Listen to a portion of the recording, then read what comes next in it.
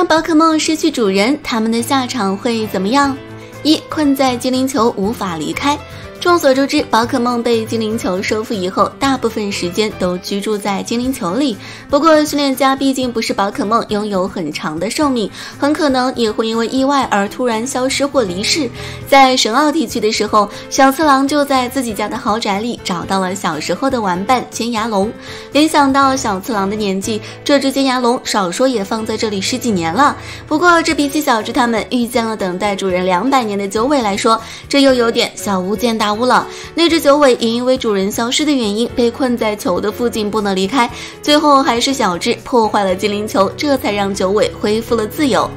二、不离不弃。宝可梦在被收服之后，对待主人都会十分忠诚。而在橘子群岛的时候，小智他们就为了追逐偷走冠军奖杯的火箭队时，阴差阳错的来到了一艘鬼船上，在船上就有着守护了这里100年的鬼斯通。之后通过喵喵的翻译，小智他们这才得知奖杯的原有主人就是他们的训练家，但这个冠军训练家最后遭到了不幸，所以鬼斯通他们为了报答主人的恩情，就永远的守在了这里。三、由后人继承。动画里出现最多的应该就是通过继承的方式来解决宝可梦无主的问题，像是淹没道馆的小春就有一只从上任馆主手中继承而来的快龙，因为沉浸于前主人的悲伤，所以这只快龙平时就生活在龙之圣域里，保护着这里从没熄灭过的圣火。平时他对人友善，但是在火箭队意外惹起火灾时，他也会雷霆大怒，失去理智。当然像这样继承的例子还有很多，比如卡奇的喷火龙，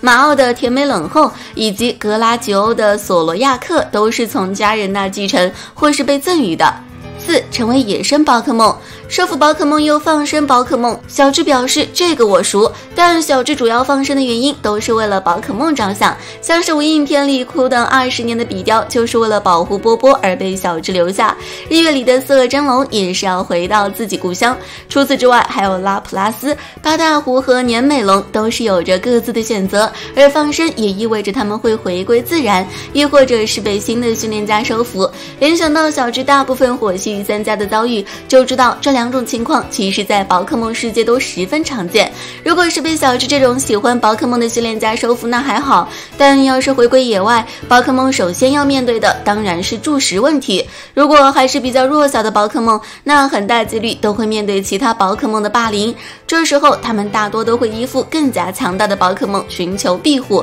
就比如超梦和波尔凯尼恩。但如果没能找到这样的依靠，那最后结果可想而知了。好了，以上就是宝可梦离开主人后的4种结局了，咱们下期见啦。